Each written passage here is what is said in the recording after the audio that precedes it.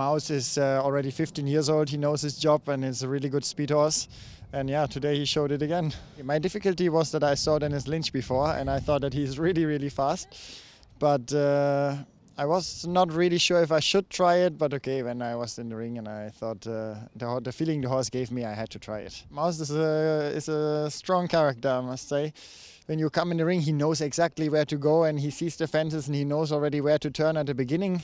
I had a little bit problems in the turns that he listens a little bit to me. So it took a while, but now I know how to use him a little bit and he's doing a great job. For that show, I just have the youngster to the left and tomorrow the Grand Prix, and I try with Cornet d'Amour in the Grand Prix.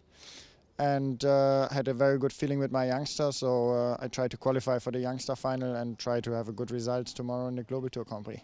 I'm going to do next week Wiesbaden also, and then I have to see how it goes and how many results I will have.